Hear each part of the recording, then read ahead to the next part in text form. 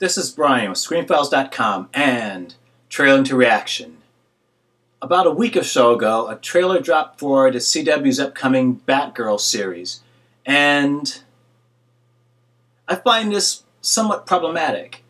For a start, I'm not fond of the way the CW, where most of the DC superheroes air on television, I should say, no, most of them, because there's also DC Universe, which is a streaming service, is airing some as well.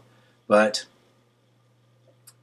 with the way the CW treats these characters, I don't tend to like them. They're not terrible shows by any stretch. They're just not terribly engaging as well. So I'm not a fan. Don't hate them. Don't like them. Don't particularly care, to be totally honest. So with Batgirl coming, with Batwoman, I should say, coming, I still don't really care, though something bothers me about this. In most instances I've read about this upcoming series, it's promoted like the first lesbian superhero, and that bugs me because I don't particularly care whether she's a lesbian or not. It literally does not figure into my mental calculus. I don't give a crap, frankly. If she's a superhero who happens to be a lesbian, well and good. Good for her.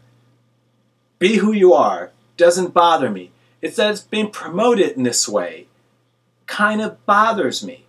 By extension, it's like if Black Panther, and keep in mind, I should mention that, and keep in mind, I should, beer bottles, and keep in mind, I should mention that's like promoting Black Panther as the first black superhero. Well, he's not. But also, it's the idea that there's more to these characters than a skin color or a sexual preference. I don't, for a moment, claim that it's not significant, because it is, particularly in the case of Black Panther. But nonetheless, there's more to him. There's more to Batwoman, I assume, than her sexual preference. And this type of promotion bothers me. The thing is, though, I can't say that it's the CW doing it. Only that that's what I hear, as in blogs and online and that type of stuff. And I just get really irritated with it.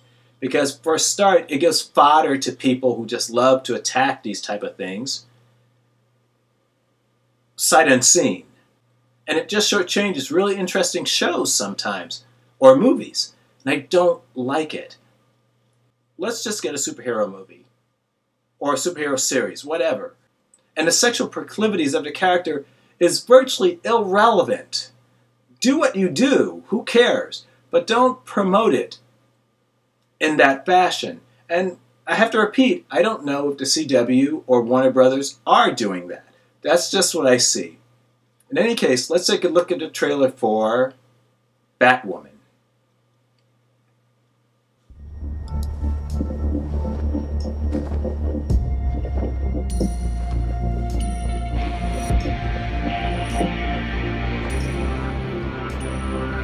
What did Edna Mode say about capes? No capes!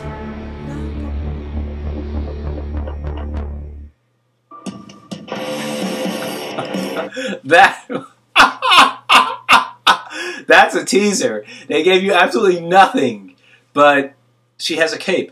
And I mentioned Edna Mode earlier, and that's important.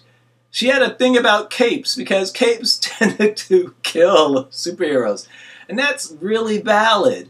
She has this huge cape. I just want to see someone grab that cape and start body slamming her. Why? Because it's dopey. And also, it's hypocritical of me. Because I've never considered the issue of a cape as far as Batman goes. But put it on a woman, I'm bitching and moaning. That's not fair. It's still a hazard. Especially if it billows like it did in the teaser. In any case, as I said, I'm not a fan of these DCEU series, and I may watch it just to see what it's like, because I'm curious. Other than that, I don't particularly care. This is Brian with ScreenFiles.com and Trailer into Reaction. Peace.